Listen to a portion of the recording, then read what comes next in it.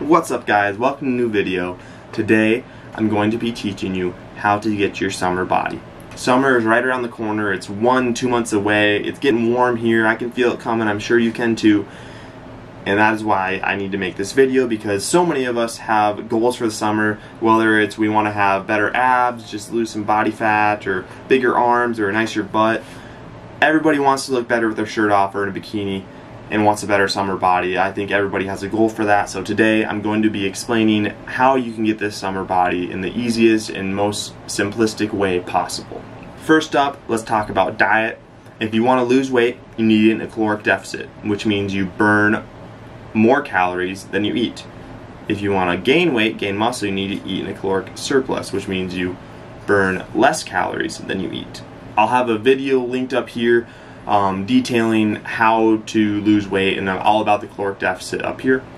In addition to caloric deficit or surplus, depending on your goal, you also need to eat high protein. This is important for building muscle and maintaining muscle.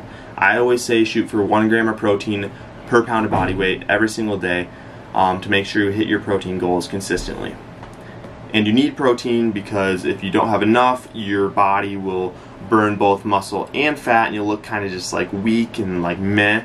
Whereas if you have high protein, you retain the muscle, lose the fat, you'll look much more toned and lean.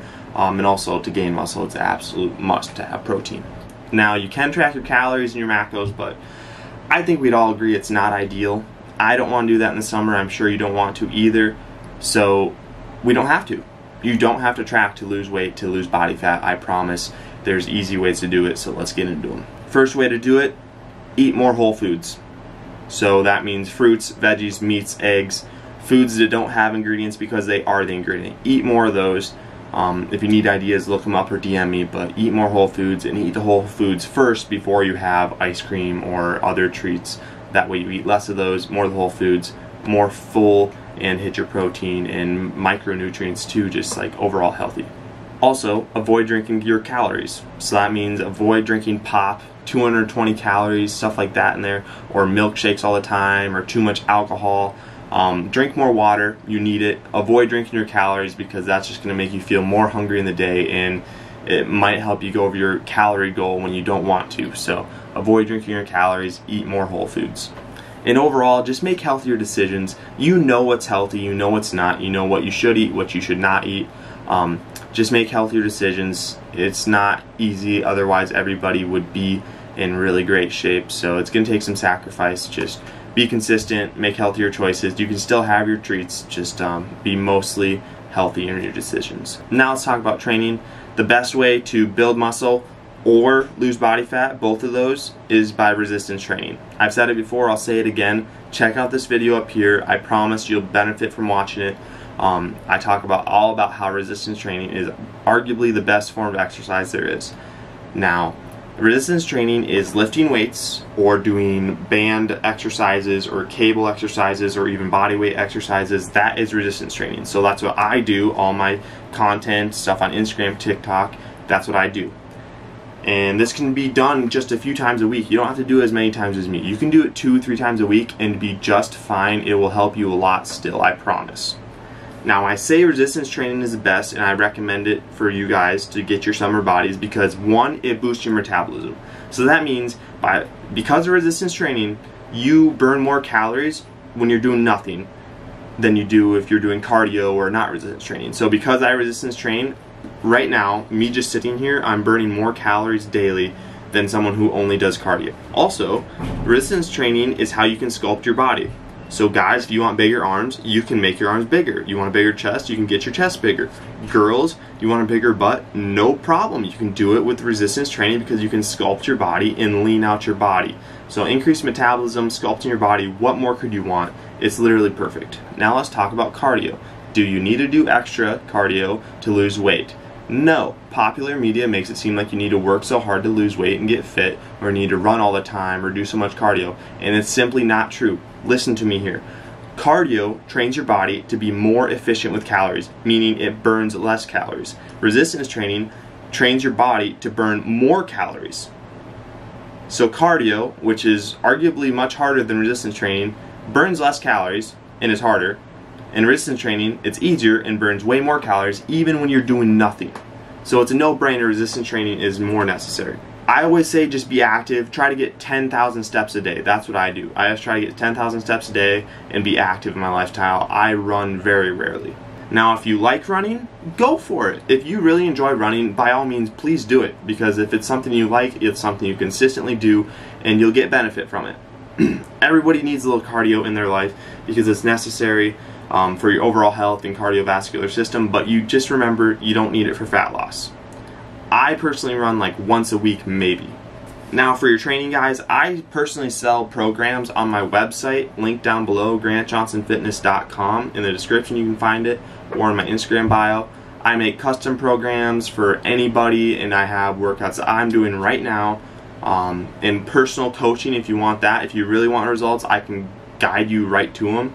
So check that out, website link down below.